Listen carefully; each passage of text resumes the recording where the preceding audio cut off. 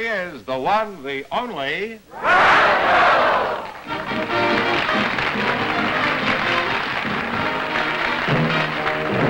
All right, George, let's get down to business. What's the secret word tonight? Well, let's have the duck come down. Okay, here's the word right here. And Groucho will talk to our first couple. Groucho, Elizabeth Howell, and Tony Felice are waiting to talk to you. Support you in, please, and meet Groucho Marx. Welcome to You Bet Your Life. Say the secret word and divide an extra $100. Tony Police and Elizabeth Howell, huh? Lizzie, let's start. You don't mind if I call you Lizzie? I like it. All right. All my friends call me Lizzie. Okay. Let's start with you. Now, where are you from, Lizzie? Well, originally from Swansea in South Wales. South Wales, huh? Did you ever meet a fellow named Jonah? And the whale? Yeah, he lived in Wales for a while. Before my time. He lived in the middle part, I think. How long did you stick around Swansea? Not very long. Because my father was a rear admiral in the Royal Navy, so he dragged us around the world. A rear admiral? You mean you never saw his face? Sometimes. Well, was he always in the rear? Didn't he ever see any action? Yes, before he became an admiral. He did, huh? 5-star? Yes. That's the best kind, you know, Yes. especially with brandy. Now, how did your father get to be an admiral? Did he polish up the handle of the old front door? You know Gilbert and Sullivan? Yeah. Do you know Gilbert Sullivan? Very well. You do, huh? On April 29th on NBC, I'm going to do Coco in the Mikado. We're going to do the Mikado on the Bell Telephone Hour, All right. and I hope you're going to listen to it, huh? And buy some telephones, too, huh? Get some extensions or do something to it. Now, you say you've lived all over the world, huh? Has this been an advantage? I mean, did you learn anything by moving around all the time? Well, I learned 18 languages. You speak 18 languages? I speak 18 languages. Do you want to know what they are? are? Yes, I'd like to know what they are. I speak English. English? You do? Yes. French, German, Italian, Malay, Turkish, modern Greek, Arabic, Farsi, which is the language of Persia, Hindustani, Mandarin, and 6 spoken Chinese dialects, and some other out-of-the-way ones at Wadi Kana and places like that. Oh, that's magnificent. You really have a flair for languages, don't you? Could you say something to me in, did you say Malayan? I said Malayan, yes. Could you say, well, say so. I don't care. Say anything you want. Say I'm a handsome man. Chakab Malayu. That means I'm a handsome man? Wait a minute, I haven't finished. It takes a long time. To be a handsome man, yes, it does. It takes many years.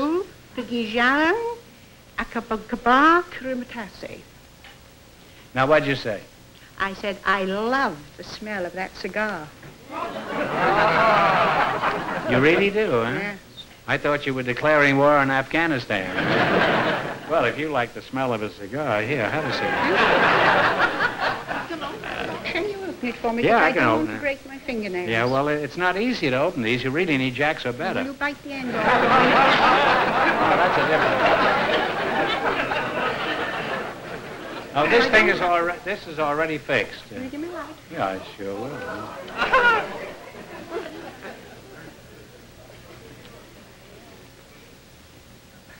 They're not very strong, are they? No. You know, if I'd known you were going to smoke it, I'd have given you a cheap one. Well,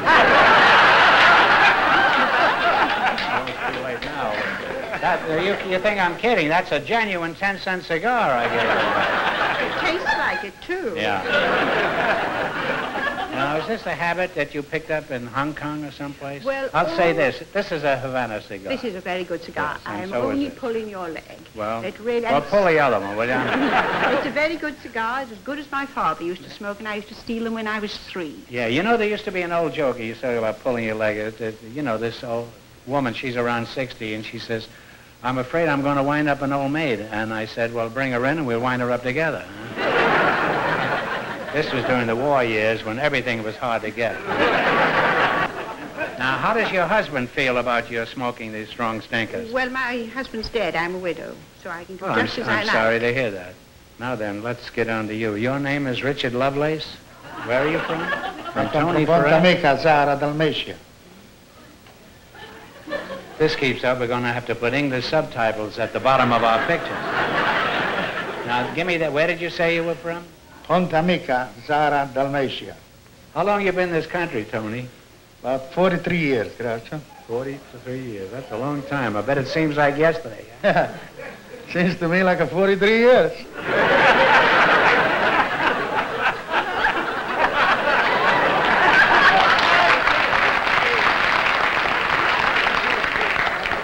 Every once in a while you get one of these nights, you know.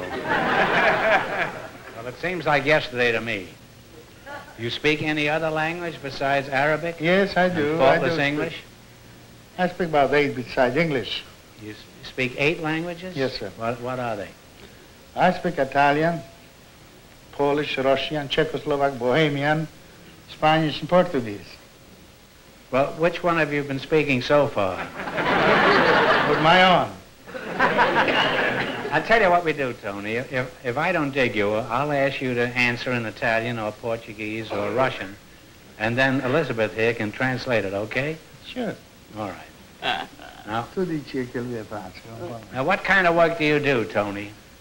I am a surgeon. No, I want you to answer me in one of these other languages. Io faccio I massaggi in Hotel Ambassador. He's a masseur at the Ambassador Hotel. You work in a sewer at the Ambassador Hotel? Well, who have you flogged so far on your workbench? Anybody of importance? Well, I supposed to massage Groucho. Groucho? Yes, but he never showed up. You know why he didn't show up, don't you? He was lost on the freeway. He was trying to sneak down to Disneyland. Well, Liz, let's get back to you. I imagine you've had a fairly checkered career living in all these countries. What sort of work have you done? Well, in Australia, I was an interpreter for the immigration department. Don't they call it Australia over there? Yes, if you're an Australian. Oh. And then I worked in a military hospital as a psychotherapist in the psychiatric ward. I worked for the BBC Far Eastern program. I was head of the research department for Reuters press agency. I have a Master of Arts degree of Cambridge University and a PhD of London University, too. And then I came to America. Well, there's no point in us doing the quiz. We'll skip that, and I'll just give you the money. I'm going to be embarrassed just asking the questions. Now, what are you doing in this country, Liz? Are you teaching at some university? In this country, I am a cook housekeeper. Oh. I should think with your background that you would be in some intellectual field. Well, in America, I found, in the only country of all the 18 countries I've lived in, that if you're a woman and you're over 35, the kindest thing that anybody can do to you if you're looking for a job is to put you up against the wall and shoot you. Well, to begin with, there's no woman that's going to admit she's over 35, is there? Well, I can't look at my hair and my wrinkles. Well, you look like 36. 36. You're a perfect 36. Thank you. Now, are you satisfied with being a housekeeper, or would you rather get something more in keeping with your education and experience? Well, I'm not going to let the Yankees lick me. Well, we've done that 2 or 3 times. Well, forget about that. That's not in our history books.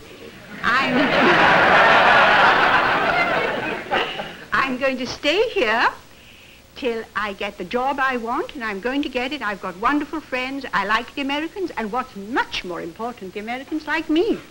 Well, there's no reason why they shouldn't. You're a very attractive woman. Thank you. I can't help but admire your spirit, too, Elizabeth. It was pioneer women like you in this country who went around wrecking all the saloons 25 years ago. You're a most unusual person, Elizabeth, and I'm interested in your opinion. For example, what do you think of our American women as compared to those you've known in other countries? American women? But there aren't any women in America. They're all girls, even when they're 90.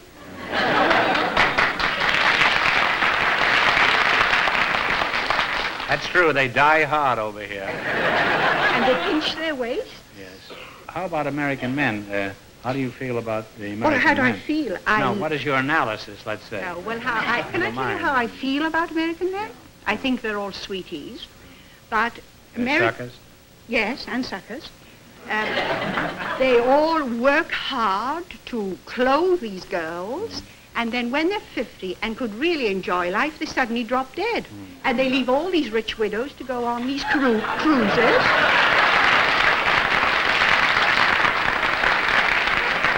That put American dollars in British pockets. Well, it's certainly true that men don't live as long as women, but there's a good reason for it, too. Look what men have to battle all their life. The toughest enemy in the world, women. Well, I don't think that the American women are the toughest enemy. I think the American children are. I think you're awfully cruel to your children. Cruel to them in what way? Because you won't let them be young. An American child is a little adult by the time they're 4 years of age. And they're dating when they're 12. What have they got to look forward to when they're 20? Not in my family, they don't. I have a daughter almost 14, and she doesn't go out with Well, boys. I'm glad to hear it. Except maybe if there's a big party or something. But there's nothing like no going steady in my house. But she's very sensible.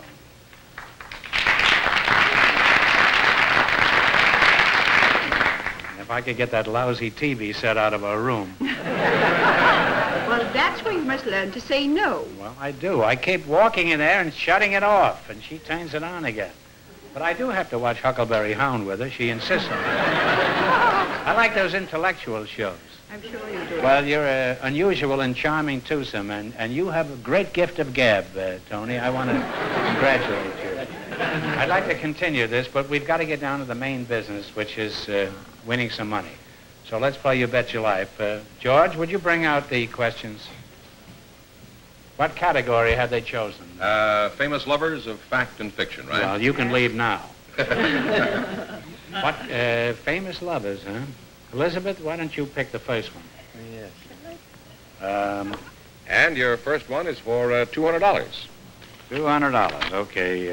For $200, in Wagner's opera, whom does Isolde love?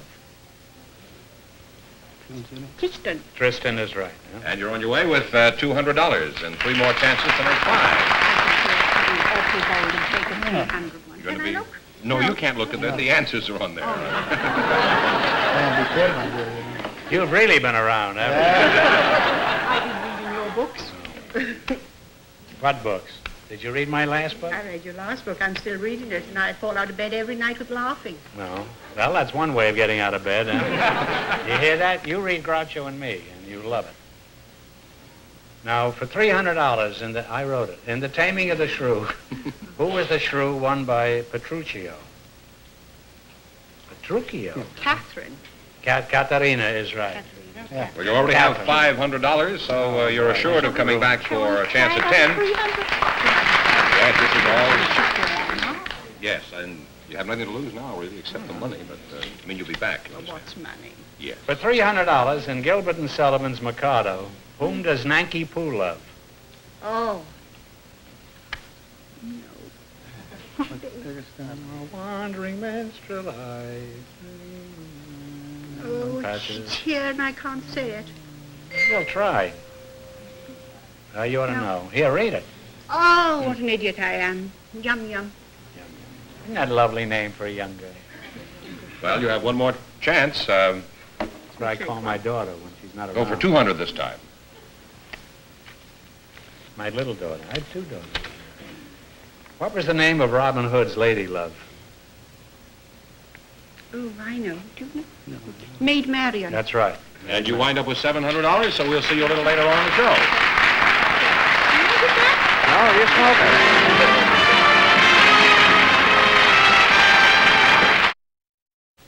Groucho, remember last week when our guests were Charles Colaci and Sarita Heredia, and we ran out of time, and you asked them to come back and perform this week because we found out that she was a very good flamenco dancer and singer?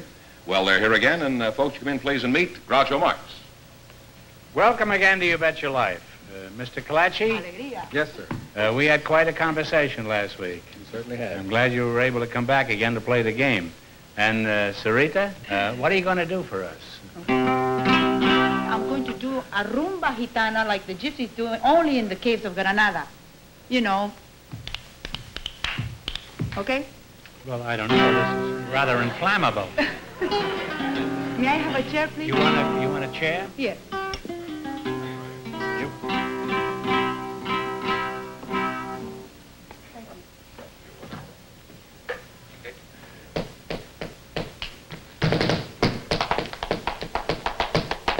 got everything moving there, huh?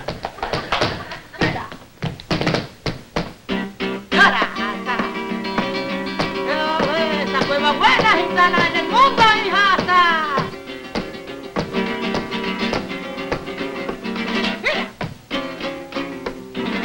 Añado traído un bambú para pintarlo de colores. Añado traído un bambú que para pintarlo de colores. Ahí le ponen color moreno, que es el color más bonito que los gitanos tenemos. Steady there, steady.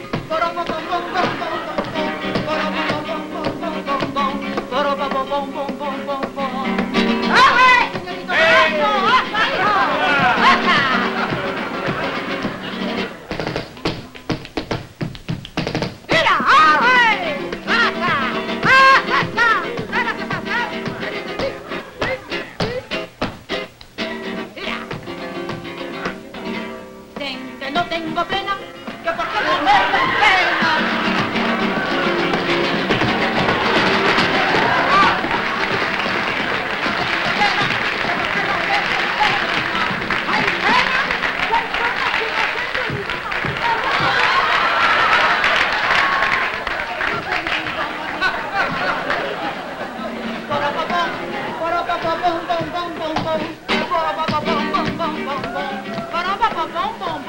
It's like 10 nights in a bar room.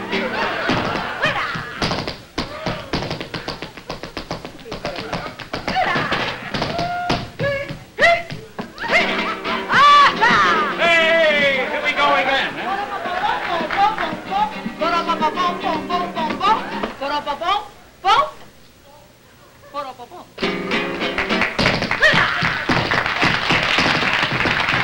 Hit it, kid, hit it.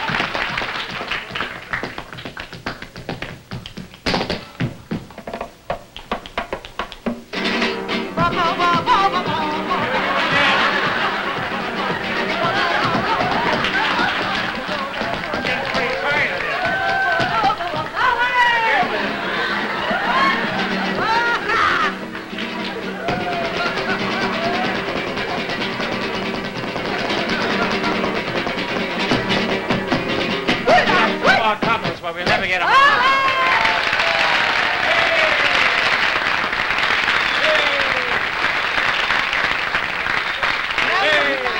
It was wonderful.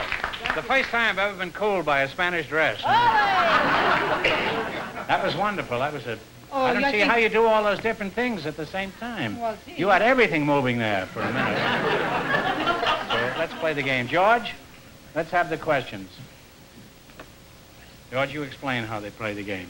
You selected general information as your category, right? A great man, too, General Information. I knew him well. And of course, you have 4 chances to make $500. We start with the $200 question. A ver, tú, caballero. Sí. Cabecita, cabecita. For $200, how often is the regular U.S. Census taken? Good heavens. Say it again. I don't think that's right. Well, you don't seem to know. Why don't you take her advice? I think I'm more right in my error than she is in her mistake.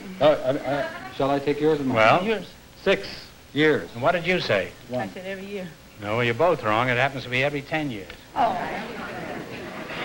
Okay. Well, you have 3 more chances to make $500. Now, 3 chances. Well, you feel good about it anyhow. You were both wrong. Well, I'm all steamed up here. Another 200? I'm kind of hot myself. Another 200. Do they all dance like that in Spain? As wild as that? Maybe. Did you see that, George? I did, yes. Didn't it do anything to you? It Oh, you certainly did a did. good flamenco there yourself, you know, Groucho. Maybe I won't know how to answer the question, but I can tell you when a good dancer comes on. It's nothing, really. Well, for 200 smackolas, that's, you know what that is, huh? Smacolas, Yeah. dinero, parné. Yeah. How many sides does a pentagon have? Go ahead. Tell them. No? 5. 5 is right. You all have $200. And 2 more chances to make $500. 2 more? Yes. You now have 200. For $200, on what Italian island is the famous Blue Grotto located?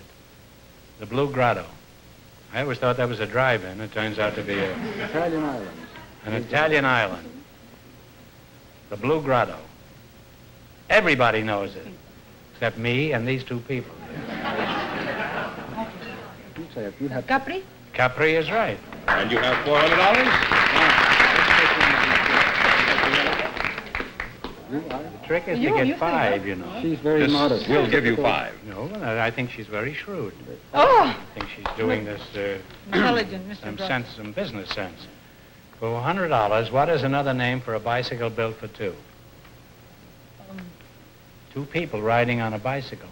What is the name for it? No.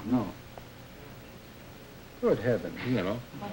Yeah. Well, this happens frequently, you know. 2 people on a bicycle. It sounds... A bicycle built for 2. It doesn't necessarily have to have 2 people on it, but 2 people could be on it. Oh, dear. Can't think of that word now. Oh. Well, it's a tandem.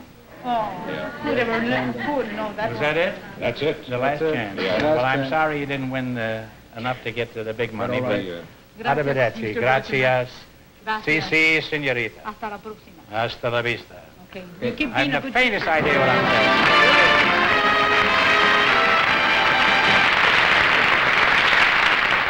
So, in just a minute, our first couple will be back to spin the wheel for a chance at 10. Big question, who's going to try for the money? Elizabeth Howell and Tony Felice earn $700, so they get an opportunity to try for $2,000, $5,000, or $10,000. Right back in there. Pick a number from 1 to 10. I think I'll have 5. Give her 5, George. And you, Tony? I pick 3. 3. All right. Now, if either of these numbers comes up, this question is worth $5,000 or $10,000. If neither number comes up, and you get the answer, you win a total of $2,000. One of you spin the wheel. Shall I do it, or would Do you it, like? You're René. much stronger No, than you I do it. am. Oh. It has nothing to do with strength. Nothing to do with strength. Or skill.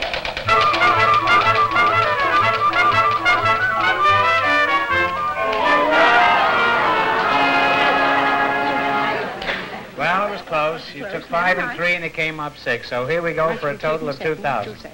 You ready? Mm-hmm. Since it became the headquarters of the nationalist Chinese government, Formosa has taken an important place in world geography. For a total of 2,000, what is the capital city of Formosa? You can talk it over.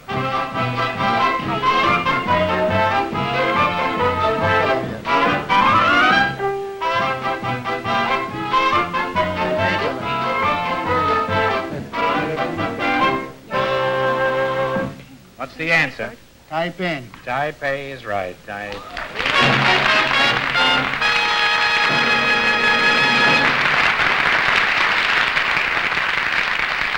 George, bring out $2,000. Don't give it to us in dimes, will you? No, we're going to give it to you in pennies. You won a total of $2,000, and what are you going to do with that money? Well, You, Tony. Well, I was planning to go see my mother in Europe next summer. Oh, well, that's a very nice way to spend it.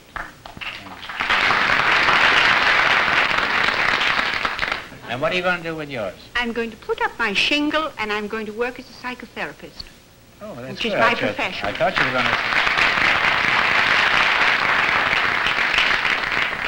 Now, congratulations, and thanks for being with us. Thank you very much. Thank you, Tony.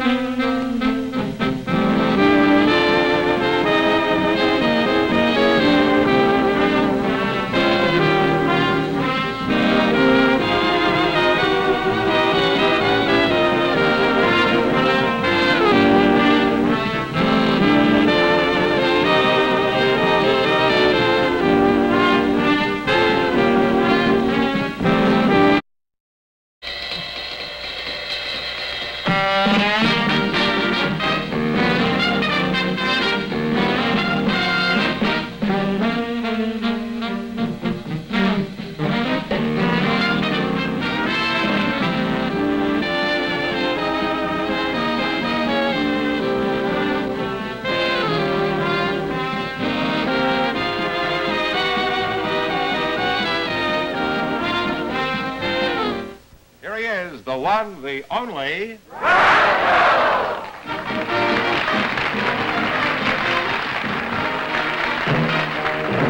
All right, George, let's get down to business. What's the secret word tonight? Well, let's have the duck come down. Okay, here's the word right here. Groucho will talk to our first couple. Groucho, Elizabeth Howell, and Tony Felice are waiting to talk to you. Support you in, please, and meet Groucho Marx. Welcome to You Bet Your Life. Say the secret word and divide an extra $100. Tony Police and Elizabeth Howell, huh? Lizzie, let's start. You don't mind if I call you Lizzie? I like it. All right. All my friends call me Lizzie. Okay. Let's start with you. Now, where are you from, Lizzie? Well, originally from Swansea in South Wales. South Wales, huh? Did you ever meet a fellow named Jonah? And the Wales? Yeah, he lived in Wales for a while. Before my time. He lived in the middle part, I think. How long did you stick around Swansea? Not very long. Because my father was a rear admiral in the Royal Navy, so he dragged us around the world. A rear admiral? You mean you never saw his face? Sometimes. Well, was he always in the rear? Didn't he ever see any action? Yes, before he became an admiral. He did, huh? 5-star? Yes. That's the best kind, you know, Yes. especially with brandy. Now, how did your father get to be an admiral? Did he polish up the handle of the old front door? You know Gilman and Sullivan? Yeah. Do you know Gilman Sullivan? Very well. You do, huh? On April 29th on NBC, I'm going to do Coco in the Mikado. We're going to do the Mikado on the Bell Telephone Hour, All right. and I hope you're going to listen to it, huh? And buy some telephones, too, huh? Get some extensions or do something to it. Now, you say you've lived all over the world, huh? Has this been an advantage? I mean, did you...